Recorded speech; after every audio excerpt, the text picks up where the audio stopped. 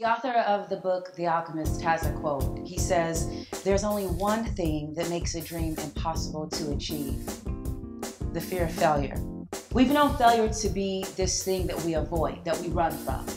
But in situations where we're passionate about our achievement, we grow to understand that failure is the inevitable. It's something that at some point in the journey, it will happen. We'll lose, we'll be denied, we'll be turned down. So often, many of us will never try, or we give up along the way.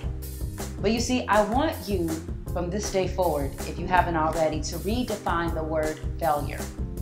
You see, why should failure be this horrible thing when it teaches us so much, when it actually helps us to grow in so many ways? Instead of it being you either win or you fail, it should be you win or you learn. Or like the motivational basketball video that's been online says, fail harder. Winston Churchill said, "Success is stumbling from failure to failure with no loss of enthusiasm." Maya Angelou said, "You may encounter many defeats, but you must not be defeated. In fact, it may be necessary to encounter the defeats so you can know who you are, what you can rise from, how you can still come out of it." The failure of success is a very important thing. You see, those failures become your stepping stones to that success. They are indeed a part of the journey. Now, I'm not saying you should step out and intentionally fail. No, you should always put your best foot forward. But when you're trying your best and you just so happen to fail, go ahead and fail harder.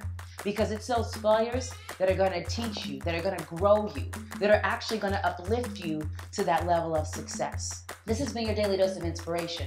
It's an exciting message for me because it's something that I'm learning in my own personal journey as well, and I just had to share it.